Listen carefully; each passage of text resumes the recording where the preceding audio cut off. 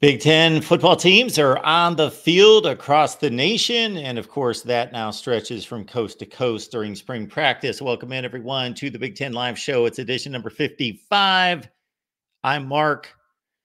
We are here at the Voice of College Football. Of course, we got Tim Prangley, who will be hosting our USC call-in show in less than 2 hours. So mark it down. Don't forget it. The USC call-in show coming up on every Friday night on the USC channel at 9 p.m. Eastern, 6 Pacific. But we're talking all 18 of those Big Ten teams, so we should have plenty to talk about, even though early in spring practice, Tim, not a whole lot of news typically, because it's kind of, at a point when, sure, there's information coming from the coaches. They will meet with the media on a fairly regular basis and the coordinators, but difficult to get anything too substantial out of everything that's going on. There was a significant injury coming out of Michigan camp, and we addressed that a number of times over on the Michigan channel, folks. Of course, Rod Moore, who intercepted the big fourth down, or it wasn't a fourth down pass, but it was turned out to be the last play of the game against Ohio State to preserve the Michigan win. He tore an ACL. He's one of the best safeties in college football and was expected just to take another step. So a huge blow to the Michigan secondary, especially considering that Keon Sabb, one of their other top safeties, coming back, transferred to Alabama. So Michigan maybe a little bit shaky at the safety position. We had a conversation this week, folks, with Nelson Hubble of Maize and Blue Review. So be looking out for those position previews over on the Michigan channel, looking at the Maize and Blue. Tim, what's going on with you? Just getting done with week number 2. We have a conference call with Lincoln Riley at 10 a.m. No, sorry, practice at 10 a.m. and conference call at 12 o'clock. So that should be interesting. Probably going to highlight some things for the first 2 weeks of practice. It's been great. Been able to see a lot of the coaches. The new defensive line coach, Coach Henderson, was taking questions. And, I've talked to the line coach. I talked to Josh Henson, the line coach. So really, those are the two guys. I want to talk about the interior line, and I want to talk about the tackles. And I was able to do that this week with both those coaches. So it's been a fun and productive week, especially you guys go check us out over on Trojans Wire. I think I put 10 stories up in the past 3 days. So definitely go check it out. I've been writing like crazy during spring break. Got to hit that quota, Tim. Yep. He's a taskmaster. That Matt. No, I'm just kidding. He's been wonderful. And I know that you are heavily focused on the line of scrimmage play for USC coming into 2024. So it's just where it all happens, right? I mean, we always talk about defense. It's not. You want to look at national champions, you look at their lines. That's where I think you really, of course, the quarterback play gets shown. It's a huge predictor of how well you can do, because it's very hard to win national without an elite quarterback. But I think both lines, to me, you want to show me a national championship team that doesn't have strong offensive and defensive lines. I don't mean you don't be the best in the country, but I mean you need to have, at the very least, sufficient and very hungry, mean guys with a mean purpose out on that field on both lines. Otherwise, you're probably going to have a long season. Folks, we're loaded up on Big Ten shows. We've got the Ohio State show each and every week, typically on Wednesday morning, 11 a.m. Eastern time. Michigan on Tuesday night, 8 p.m. Eastern time. We've got the Nebraska show that actually just concluded. Even though we typically go on Tuesday nights, we had to adjust this week. Justin Adams and myself just finished up the Nebraska show. And of course, Corey Bratta and myself doing Iowa football Tuesdays at 5:30 Eastern time. Iowa football, the big narrative right there. We talked about Kirk Ferentz's latest news conference talking about the offense, and the defense is so stalwart, and they've been running the same system for 25 years that all the attention's given to the offense for good reason. They've been deplorable on that side of the ball, and that they now have Tim Lester coming in from Western Michigan, where he looks to spark some things. And Kirk Ferentz, we hold him to his word. He says it's Tim Lester's offense. And to quote Kirk Ferentz, he's going to be able to run with it. So, unfortunately for Iowa, Cade McNamara is out for the entire spring. And this is a guy that's only played 7 football games in 2 years. So, his reliability and the chances that he can make it through an entire football season in the Big Ten is shaky. And the backup quarterback play at Iowa is more than shaky. So, I've advised Iowa since let's see, before the Big Ten championship game was over, to hit the transfer portal and get a transfer quarterback. And I am still advising them to do such. We shall see. And yeah, the Ohio State narrative, we got a lot of Ohio State content coming out. I talked to Pat Murphy from Bucknuts the other day. We're doing position previews, rolling those out. What can you say? Tim, when you use the term loaded, it typically refers to the offense. People will say, oh, well, they're loaded on offense, but the Ohio State defense may actually be better this year than the offense. They certainly were last year, but better than the offense. And aside from health, I think the biggest question mark for Ohio State, again, offensive line. There are very few teams across America that you just go to game one, and certainly at this stage of the offseason in March, thinking, okay, well, they've got a great offensive line. They're all set. They're good to go. So that's always a work in progress and a question mark for most teams. So that's grade number one, priority for Ohio State. But besides that, Will Howard's got to be a really good quarterback because their defense is loaded. I just do not see where they won't be a top 5 defense in America, and the offense is loaded. So Will Howard, though, is a decent quarterback. He's not a great quarterback. Can he become a much better quarterback in a Chip Kelly system with all the experience he has in the Big 12 and being a, I don't want to call him a running quarterback, but he has that dynamic to his game that Kyle McCord did not bring last year. So he does present some things. And as if you have stated many times when we brought up the Buckeyes, for as much as Ryan Day is known for throwing the football around, with Chip Kelly calling the plays and with a 2-headed monster of Quinshon Judkins and Travion Henderson, don't be surprised if Ohio State doesn't ram it down some throats to set up the pass. Yeah, Will Howard, for as much as people talk about his running, he absolutely has, he can make all the throws. He's a big guy. He's got a big arm, but he's definitely he's not your prototypical NFL arm is going to light the world on fire. You are right about Chip Kelly. I go around and around on this, but Chip Kelly is more than happy to run the ball. People think that, Chip Kelly is just all about throwing the ball over, and that's simply not true. Given the running backs you have, I mean, the strength of your team are definitely going to be Judkins and Henderson. That's probably going to be a great competition between the two. It would have one thing, but with a new offensive coordinator coming in, if they are going to change the offense, that kind of gives Judkins a little bit of an even playing field going up against Henderson, who would have been 2 years, right? 2 years, 3 years, 2 years in Ryan Day's offense. So, yeah, no, Travion Henderson will be coming up on 3. Yeah, this will be 3. I joke around about Chip Kelly all the time, but I'm glad USC's not playing Chip Kelly with those 2 running backs and a running quarterback, because I'm sure that's going to give a lot of teams fits. The Rod Farva, thank you so much for the tip here. So this is how quickly some things can happen. We just did a Nebraska show. Just prior to the Nebraska show, in preparing for this show, I always do this. I go to the transfer portal. It's very quiet right now. It's all basketball, excluding an Arkansas offensive lineman. Okay, I go to the commitment list for 2025 to make sure.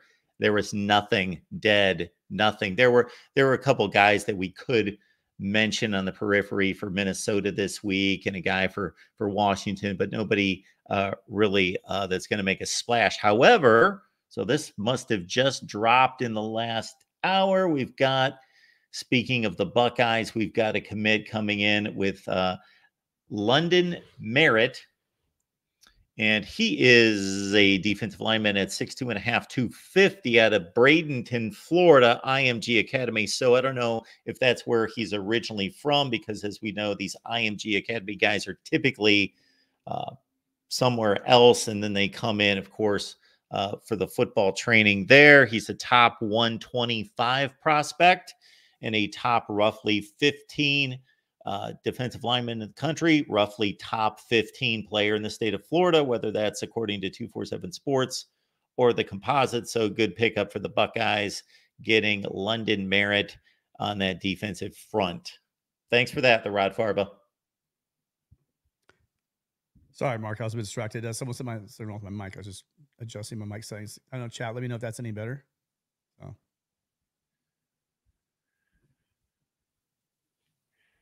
And again, we talked a lot of Buckeyes this week. We talked Michigan, and we've got those available. We talked and ran down Penn State on both sides of the football, folks. So the offense, the defense, and those videos are available as well. So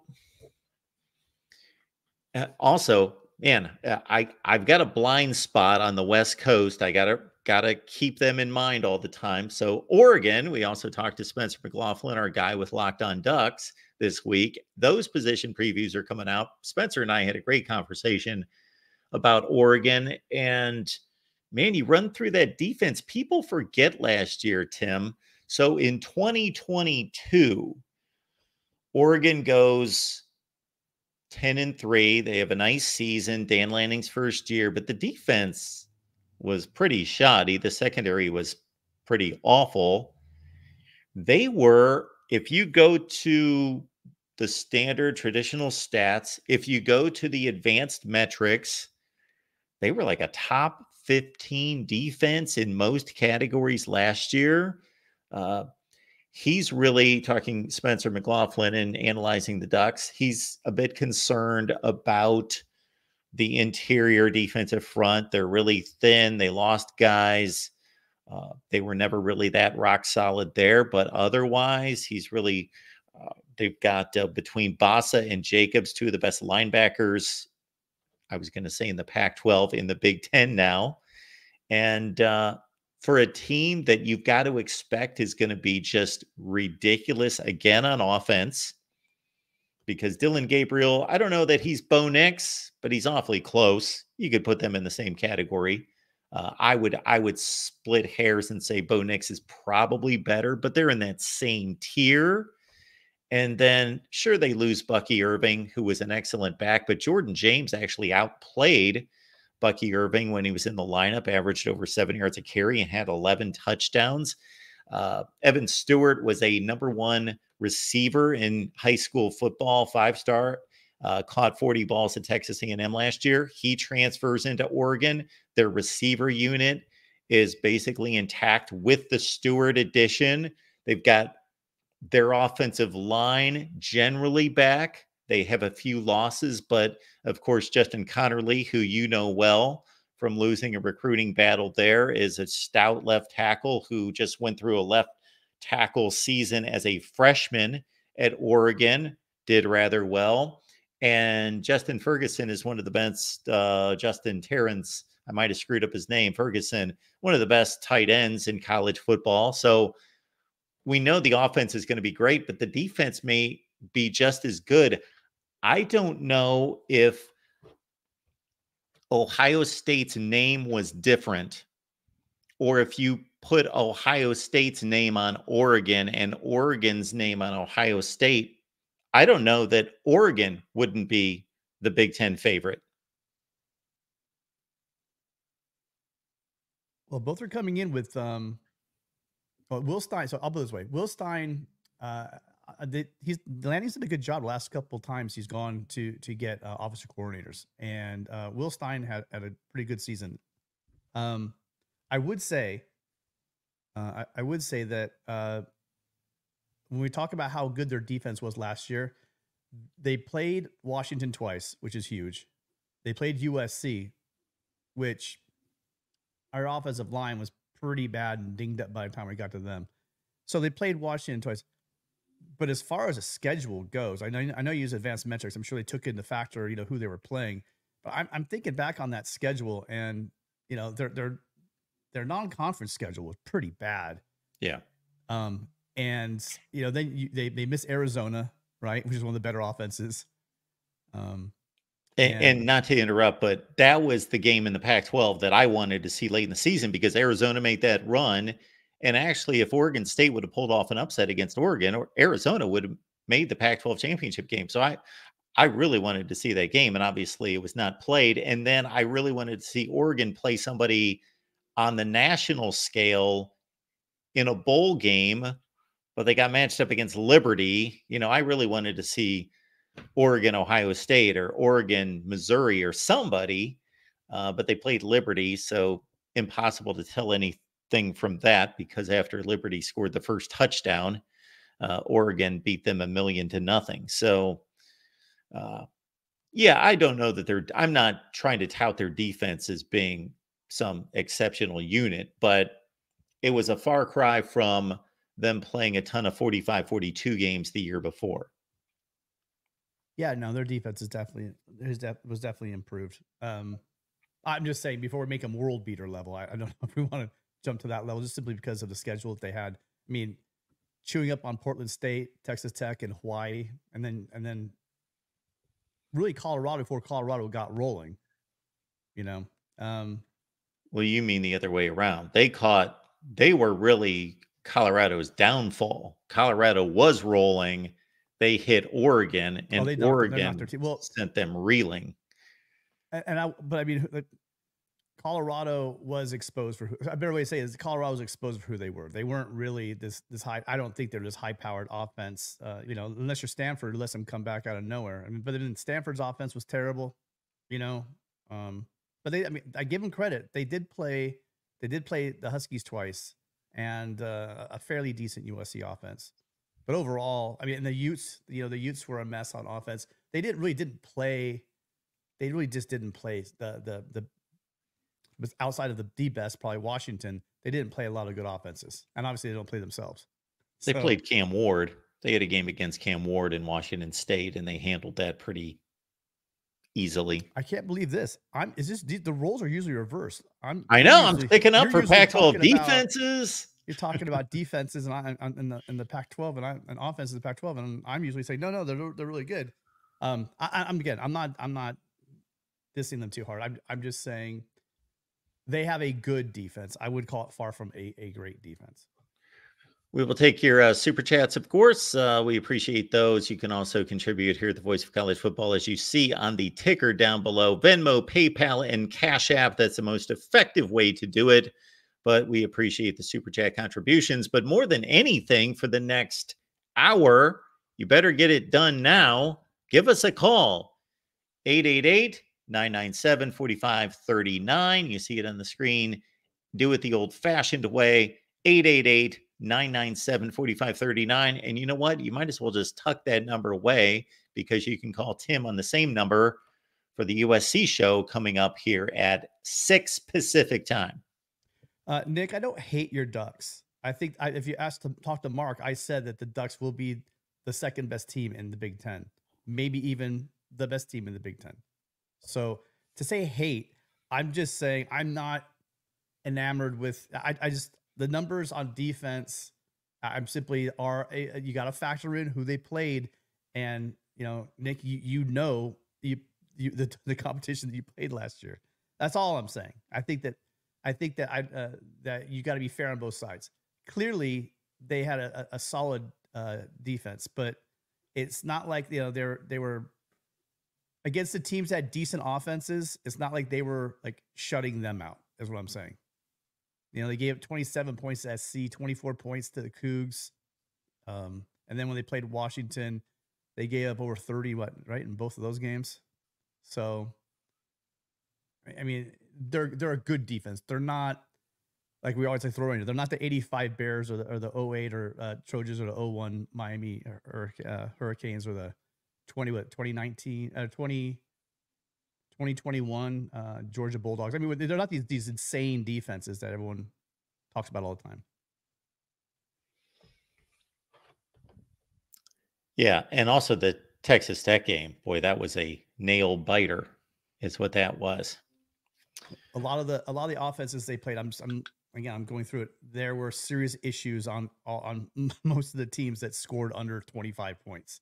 Like you can look at those teams, and you can see either A, they had bad offenses, or B, there was significant flaws in the offenses that they played outside of Washington. Tim, I'd like for you to speak to the comment that LFG, our buddy, is making here. And LFG typically lets us know which like number he is to encourage everybody else to hit the like button.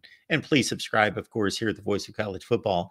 LFG says, look up the 2023 UNLV garbage time highlights against Michigan.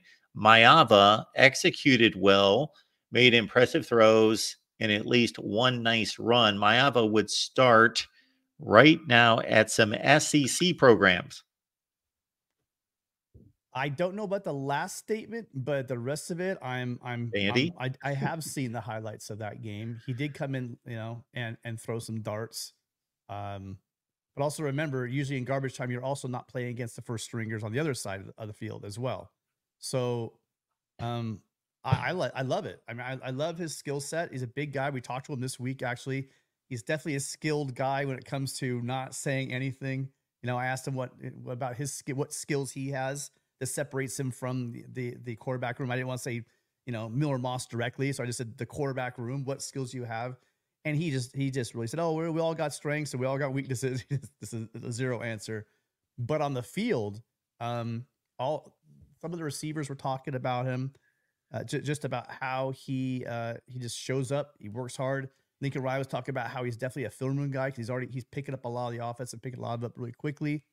And he's a big guy. He's a big dude who's athletic, can move, and has a cannon for an arm. I'm really going to be interested to see what he can do in one spring with Lincoln Riley and see how this. They're calling it a competition, but let's just see how it unfolds. While Tim answers my next question, I want everyone in the chat to please leave your default all-time great defense, college or pro, because Tim's defaults are 85 Bears, 2001 Miami, 2008 USC. Those are the three he always goes to. And 21 Georgia.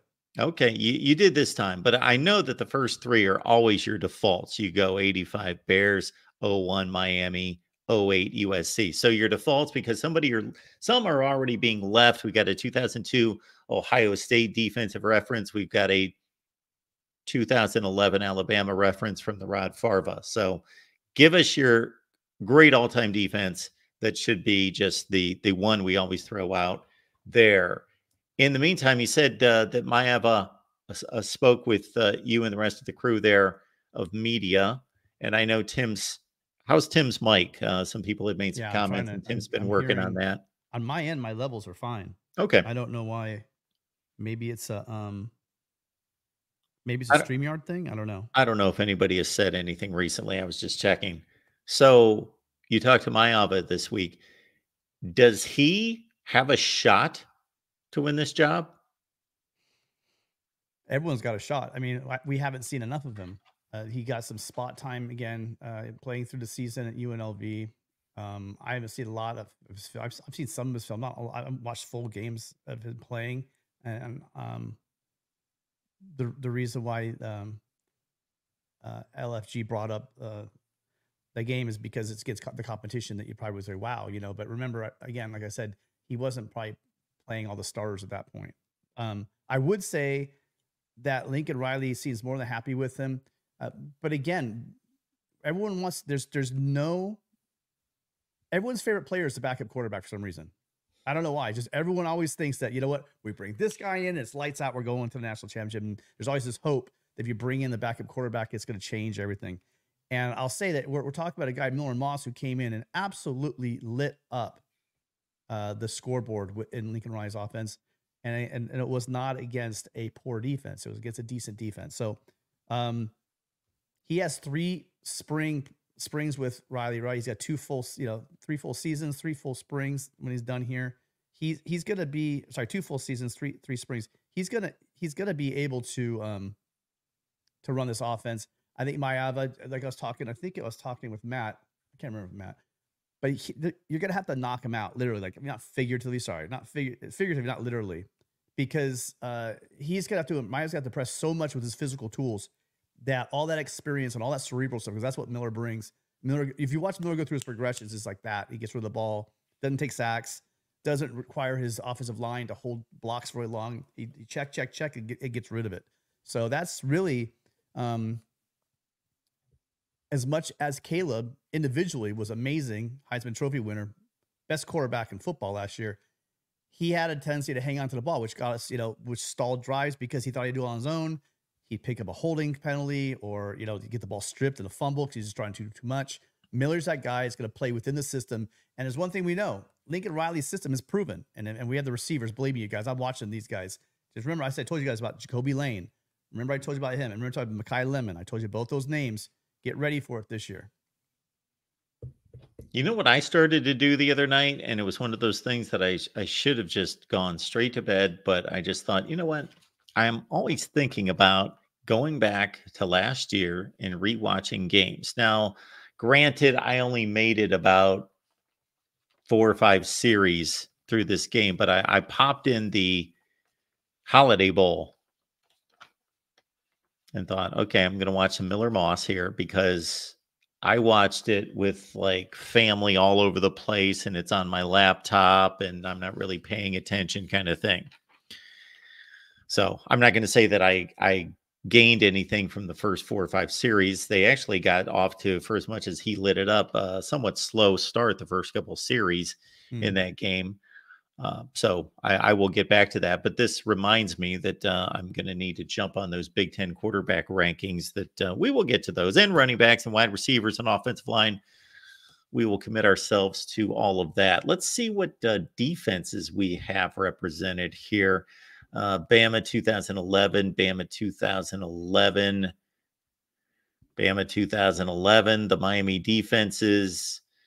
We've got the Miami defenses. We should know which ones you're talking about. We've got Nebraska 94, 95. We've got, of course, shocker, Moose saying Michigan 23 was better than Georgia in 21.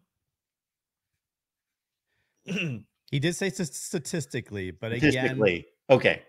We Moose, come on. You know that the two defenses, and that Michigan defense was a very good defense. But the defenses we're talking about are like, 5 entire guys going to the NFL for 10 years. Do you know what I mean? That's the kind of defenses we're talking about. 5 first rounders just in the next draft. I should go back and check the next draft and what could be the next draft after that. Just the next draft, just the one draft.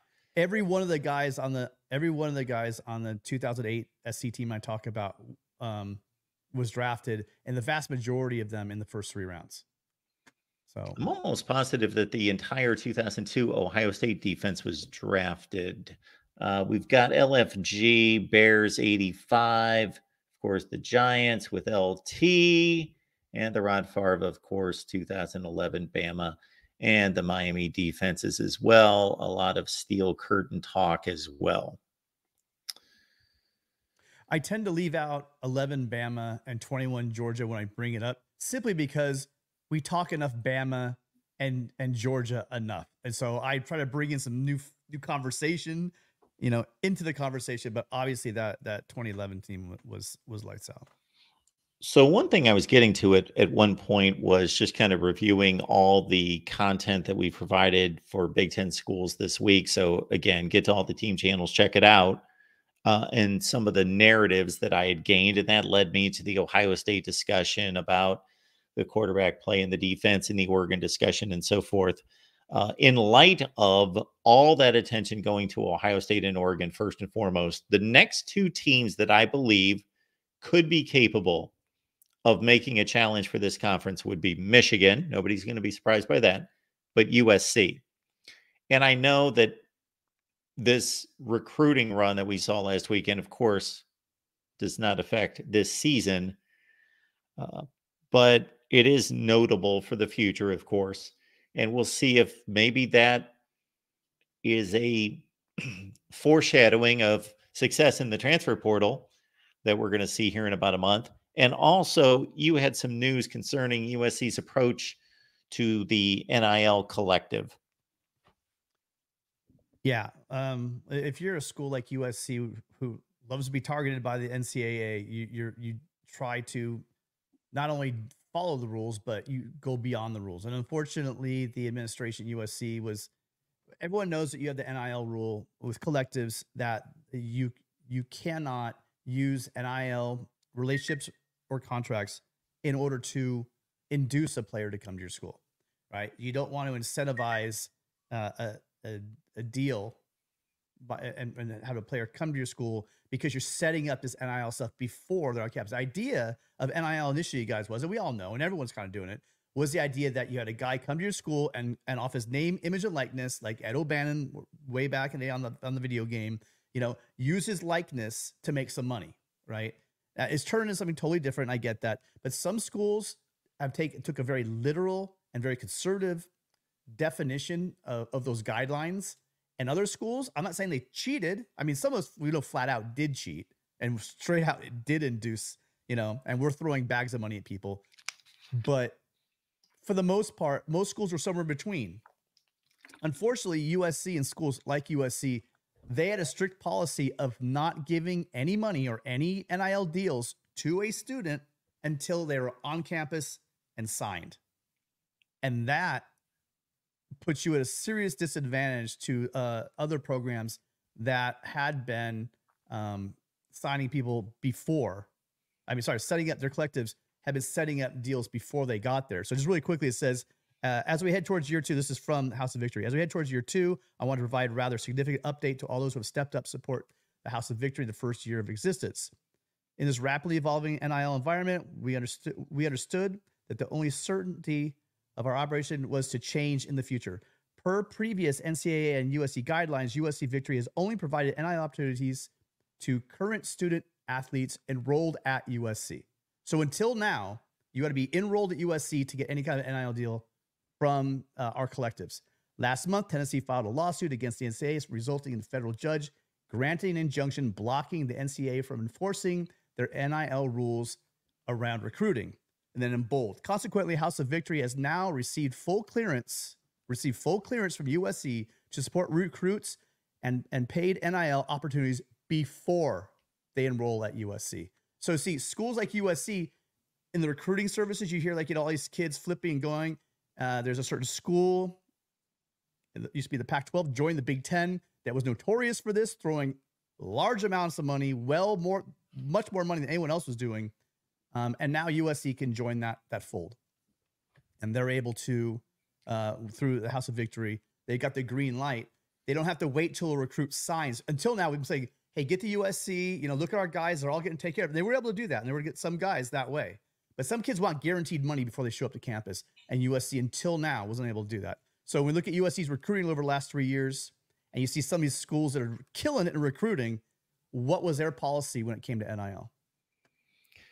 Folks, I know that this does not involve the Big Ten per se, but I did release a video just a few minutes ago, so check it out. It involves Notre Dame and their new athletic director, Pete Bavacqua, was interviewed by ESPN, and I found some things rather enlightening, or was reading between the lines, or most of it just hits you smack dead right between the eyes. And so I have much to say about Notre Dame's independence in particular. That was the major subject, was Notre Dame being independent, why they're independent, which we already know, but I may draw a little bit more light to that.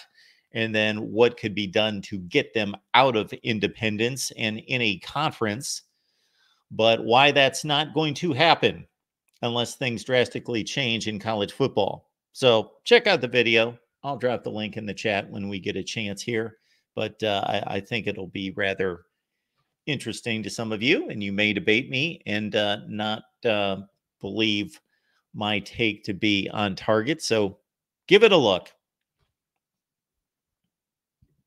Notre Dame should be in the Big Ten. And I don't even state that in this video. It has nothing to do with that in particular. I'm distracted again by the Well, we also have our phone line, folks, 888-997-4539, and it is certainly fresh because it's not being used.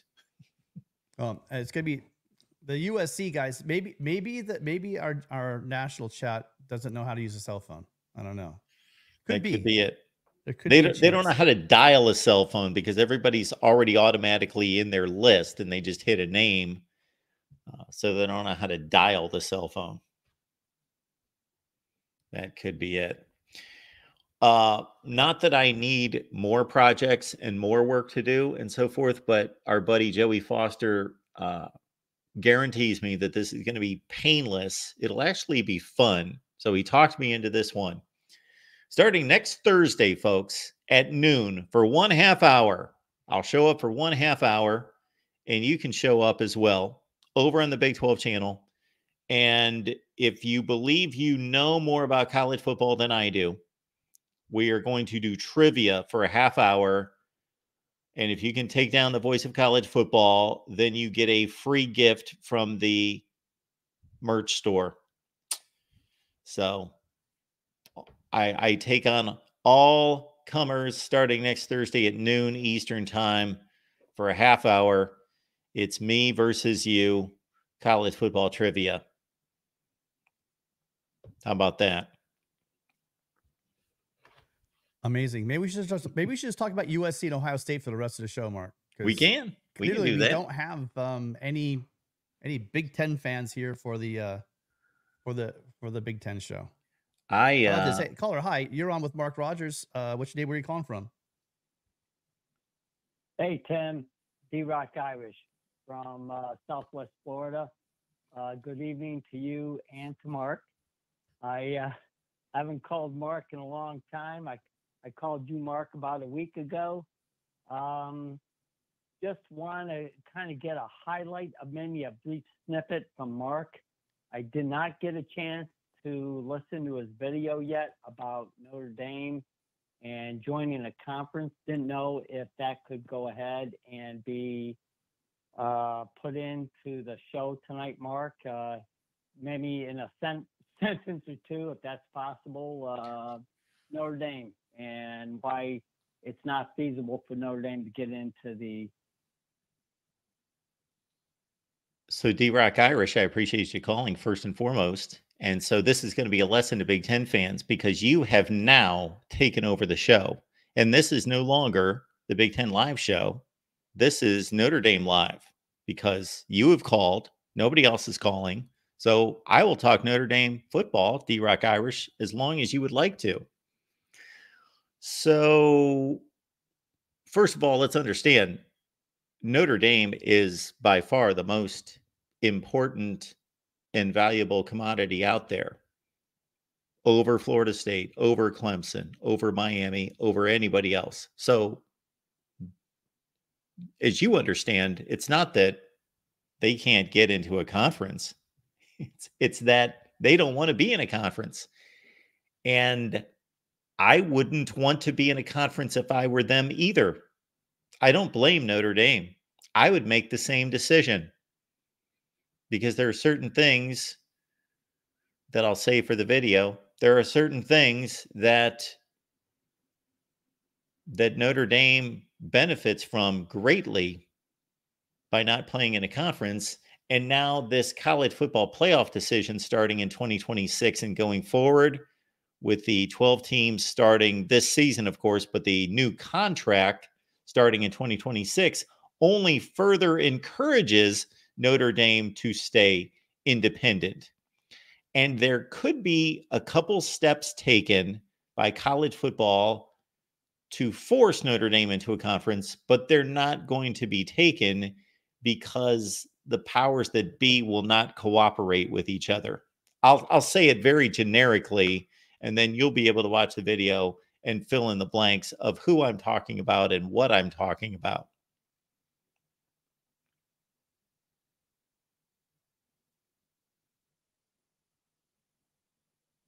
Maybe D-Rock Irish just asked this question and got off the air. Hopefully he was able to hear that because that's my response right there. So again, I kind of laid out the framework But to know exactly what I'm talking about, just check out the video.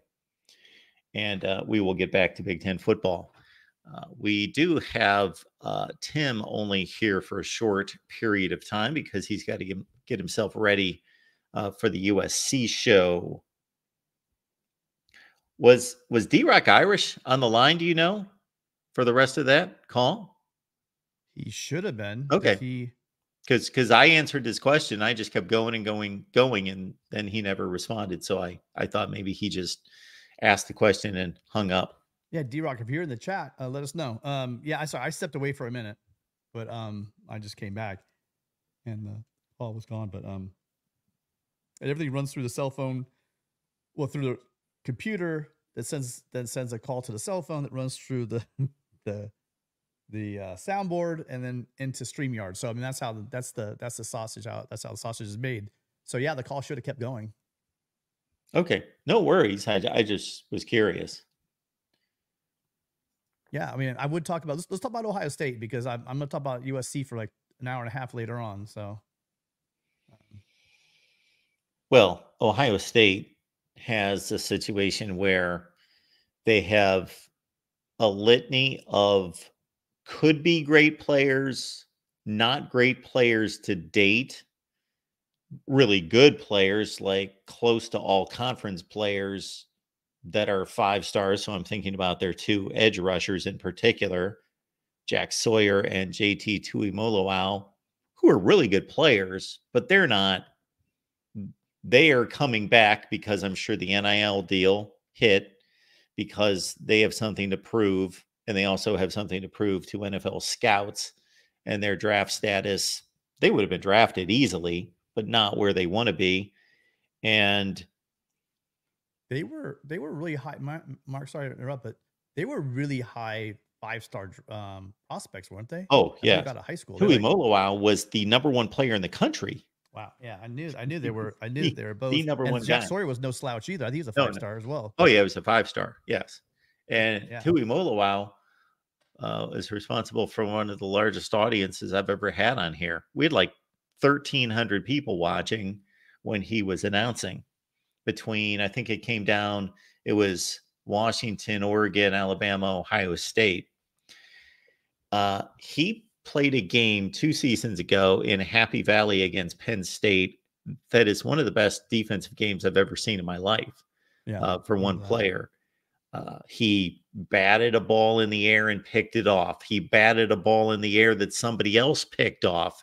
He had like 4 sacks. He had a strip. He ended the game with a strip sack, scoop, and score.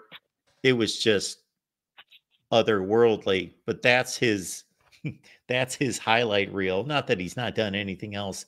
He's a very good player. But they have those kind of guys that I don't want to say they've underachieved because they're roughly all conference players. They're really good. They're just not dominant, great players. And of course, they're not all going to be that, but you would expect somebody to step out and do that. And maybe that's the one portion of Ohio State's defensive performance from last year going into this year that they could use a little bit more savage of a pass rush. It wasn't always getting home. And when I say that, I don't even mean sacking the quarterback, just being disruptive and being what it should be on a more consistent basis. But the defensive line, in terms of run stuffing, was exceptional. The linebackers, and that was a sore spot for Ohio State for 4 or 5 years, were exceptional, but they both are off to the NFL. And the secondary was better than it's been since like 2019. So, well, we may or may not continue the hold on that OSU thought because we have a caller. Maybe he's calling about Ohio State. Caller, hi. What's your name? Where are you calling from? Keith, Michigan. Keith, thanks for calling in. What's on your mind? I want to compliment Mark. I'd let him know that the call's already dropped. I mean, the video's already dropped. I watched it just before I got here. And I also thank you on your playoff idea last week. It was brilliant. Was that my playoff idea or Tim's? I'm sorry, Keith. I missed the last comment. He's talking about your playoff your playoff plan. I'm not familiar with what he's talking about. I'm not quite either. It's been a while since I released a playoff video. It's been a few weeks, but your playoff. Well, thank you, Your Keith. playoff idea. Yeah. So, in regards to what do you like about my playoff idea? You're breaking up. Am I on? Yes, you are. Can you hear me? Hey, Keith, can you hear us? Hey, Mark. Is this Yes. Mark? Yes. Hi, Keith. Yeah. Okay. You're breaking up. I can barely hear you. Oh, well, that's unfortunate. The only thing I could suggest, Keith, is if you can hear me, to hang up and call back, if you would, please. I'll try back later. Thank you, Keith. Sorry about that. I just realized what I did to D-Rock. And D-Rock, if you're still out there, call back in. I put StreamYard on mute. And when I do that, then it mutes his phone call. So my bad. I have a mute on the soundboard, which doesn't. The call will still go. But I actually muted him. That's why you were unable to hear D-Rock. That was my bad. Complete rookie move. It's been a while, guys. Well, I got to say that my soundboard is right here, and it's the same soundboard, as you well know, Tim, that you have, and it hasn't been used for 1.5 years. And when I fire this thing up, oh my goodness, like I could barely use it before. I just barely knew what to do, and I'm going to be punching the wrong buttons constantly. Yeah, well, I mean, there's fun buttons everywhere. We do have a caller calling back. I'm not sure if it's Keith again or if it's D-Rock. Hello. What's your name? Where are you calling from? Yeah. Keith from Michigan. Keith again. Can you hear us okay? Yeah, I hear much better now. Yeah. Okay. So you were saying? I was saying, Mark, your video already dropped. I already saw it on the Notre Dame.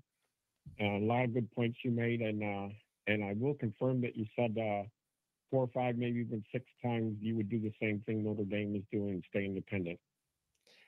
Yeah, I only say that because, well, it's the truth, but also I've got to confirm that over and over and over because I know how many Notre Dame people have come after me.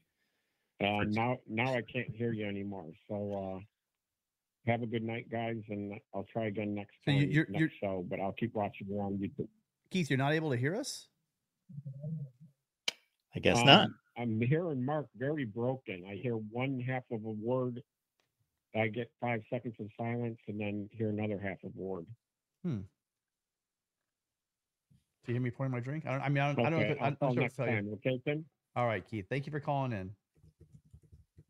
All right, bye. Bye. Yeah, I really don't know. I mean, again, I know what I did to poor D-Rock. I know that for a fact. I messed that up. I put him on mute, basically. When I muted myself, I muted him. Thought I could walk away, but I muted both of us. I'm not sure what's going on with Keith. We've got John backstage. So John obviously has something to say here. So we'll bring John. John D'Adamo, everyone. Michigan live host Tuesday nights, 8 o'clock Eastern. Hey, everybody. Hey, John. Hey, John. Yeah, so I don't know. The call-in, so Mark, sometimes with your audio, the call-in line is very choppy. So I didn't know if that was a one-time thing or if it's maybe Keith was having the same issue, but that might be what's going on there. So you might want to look into that. Tim's audio is always fine. So I don't know. But anyway, there's some big news today. So since I'm not going to be on the show Tuesday night, Michigan Live is going to be hosted by Mark Rogers, voice of college football, and TJ from Ronin Sports Talk, because I'm going to be at a conference. So I can't do the show because I'll be at a networking event at the time. But huge news, because obviously we had Michigan DL coach Scruggs was not with the team for very long, so Sharon Moore had to quickly find another one.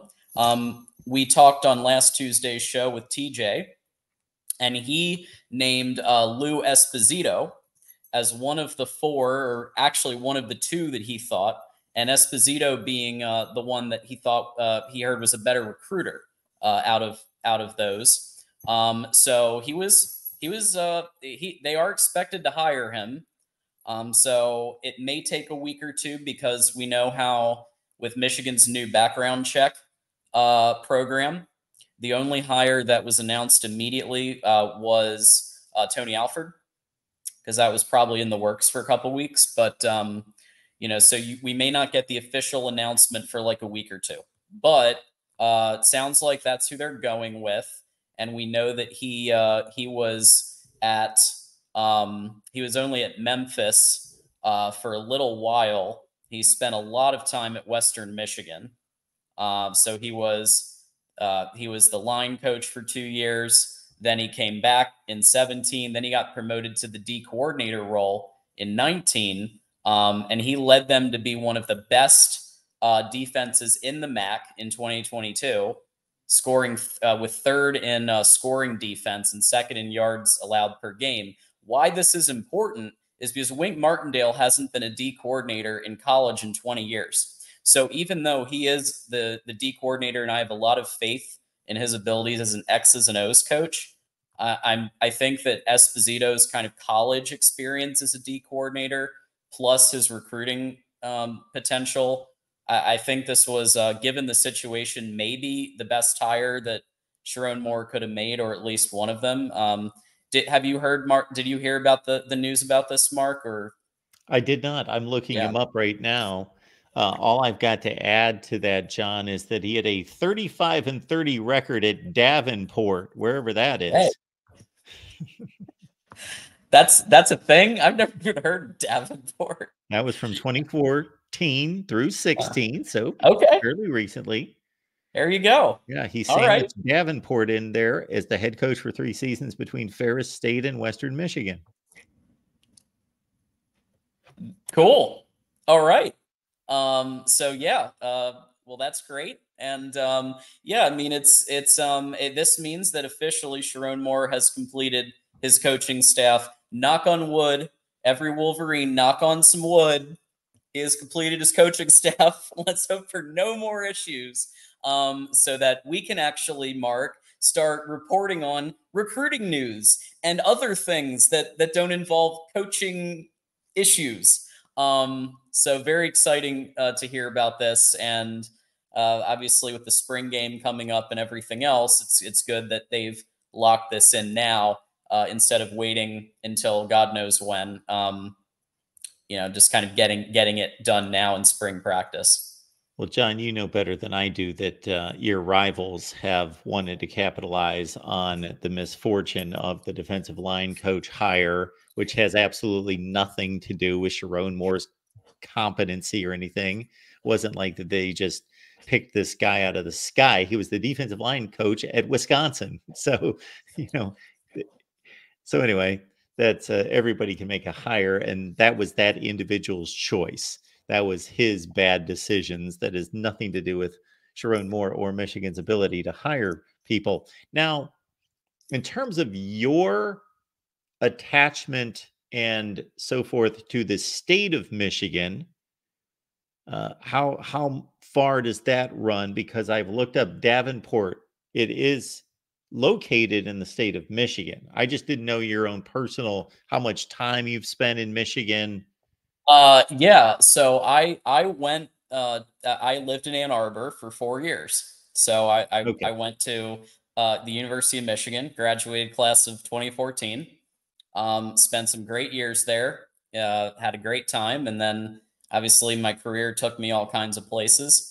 But still try to go back and visit as often as I can. And I just was back in 22 for the Illinois game. Okay. So, well, I knew that you were a Michigan grad. I just didn't know if your life had taken you there since or prior to, because Caledonia Township is the home of Davenport University in Western Michigan. So, there it is. Well, there we go. So that's obviously great news, and we're hearing there are 2 5 stars coming to visit Michigan this weekend. So it sounds like Tony Alford, despite some saying he's not that great of a recruiter, well, to already have a 5-star coming to visit, I know that that's not the same as getting a signature, but it's something. And considering he's been with the school, like, I don't know what, like 2 weeks, if that, it hasn't been very long. So I think he's starting off pretty strong. And, it's time to start getting recruiting really ramped up now that this hire has been reportedly secured or about to be secured. So let's get to recruiting, and I'm excited when I come back from the trip that hopefully we'll have some TJ and I can have some news to report for all of you about recruiting. That would be awesome. Yes. So this Tuesday night, as John mentions, John will be out and about with his own career and business pursuits. And I will be hosting the Michigan show. We've got TJ Konerski from Ronin Sports Talk, and we also have Ferris Khan is going to join us as well. So the other piece, obviously, that I wanted to, obviously, congratulations to the Ohio State Buckeyes for London Merritt. So yet again, Larry Johnson continues to cook. I was talking with Rod in chat here that, Urban's guys, Larry Johnson, you could say Hartline was kind of, he started emerging then, but really came into his own under Ryan Day. Mickey Marotti, notorious for being one of the best strength and conditioning coaches. They're still continuing to cook. It remains to be seen, I think, some of the other position groups to the same level as a Hartline who just pounds out, I don't know, 5-star wide receivers like it's a factory. Like he just, every year there's like, it feels like a bazillion of them coming in. But this is a good one. And IMG Academy he played at. So we know a thing or two about IMG Academy, right? JJ McCarthy, who some might say was the best quarterback Michigan's had since, pre-World War II. So it's pretty solid university. Absolutely. Is JJ on the top of the board? Have you discussed that? Have you run that through the fan base here in the last few months? There were two pushbacks on it. There was Tom Brady, who I think people have the NFL blinders on with Tom Brady, because I think if you only look at his college career, it wasn't until that last game against Alabama that I thought he really started like balling out at the level that we saw him do at the Patriots. Like that last game, he was excellent. But that was one game. You could make an argument he had he started going up, but nowhere with the impact of JJ and his leadership, the statistics, the winning 27-1, and all of that good stuff. The other counter was Tom Harmon, who basically played in another, when football was another sport practically. Yeah. Like, I mean, it was very, very, very different to today. And he played like 5 different positions. So, there's not a lot of options. But, in chat, if they want to throw another name out there who could be at JJ's level, go for it. But he might even go as high as number 2. So it's pretty exciting. I would throw out the name Jim Harbaugh. Yeah, Jim Harbaugh was great. Absolutely. Yeah, he didn't win quite as much, but he did have quite a bit of impact as a quarterback. It's definitely top 5 to 10, I'd say, for sure. But yeah.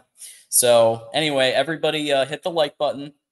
And when you're doing your shopping on Amazon, okay, there's a link in every single video in the Voice College Football Network. Go ahead and click that. If you're already going to be doing that, you might as well throw Voice of College Football a couple of bucks so we can continue doing all the stuff that we're doing and getting out there in the college football world. So go do that and shoot Mark a Venmo or a PayPal or Cash App. Cool. Thank you so much, John. All right. I'll see y'all in like a week and change. Yes, you Hey, take John. care of yourself and take care of business. I'm sure you will. Absolutely. Thanks, guys. So actually, Jim Harbaugh was the start of a quarterback run at Michigan. So at the time that Jim Harbaugh arrived at Michigan in 1983, 84 being his first starting season, 84, 85, 86, Michigan pretty much like Ohio State, although Ohio State started to throw the ball before Michigan did. Art Schlechter, Mike Tomczak, it was a running factory. Now, if you take the start of Jim Harbaugh in that era of Michigan football, which was he was basically Bo Schembechler's second or third to last quarterback, depending on how you want to go with the lefty. I can't think of his name, number 7, anyway, and Michael Taylor with Michigan, Demetrius. Anyway, Michigan went on a run of NFL quarterbacks then, starting with the Gary Moeller era. You had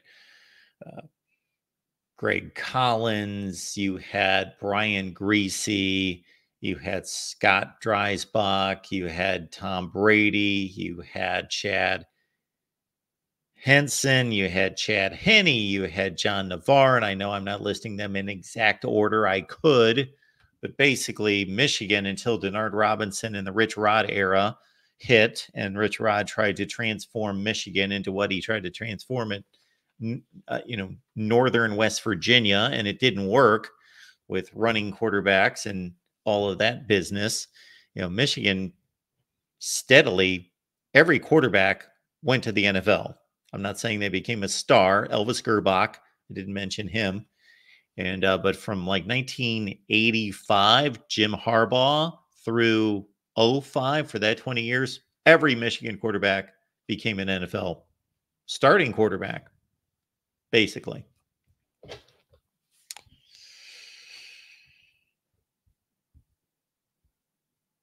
Well, it looks like we're not going to get any phone calls, so I'm going to get out of here, Mark. Sounds good, Tim. Get Thanks ready for being here. The USC show. Yeah, absolutely. We will see you in 45 minutes. All right. Tim Prangley hosting the USC Call-In Show. And that will be, of course, on the USC channel. That's coming up at 9 Eastern, 6 Pacific time. All right, folks. We have certainly gone through our lineup, and we certainly have plenty to do here at the Voice of College Football. So we will probably shut it down right here because we're not getting any calls or StreamYard calls or anything like that. So we are good to go. There's plenty of time, plenty of weeks, plenty of shows, plenty of content here at the Voice of College Football going forward. So plenty of time to talk to all of you about Big Ten football. And of course, we will do that at our very best rate. You can trust that. Great to see all of you. Have a good night.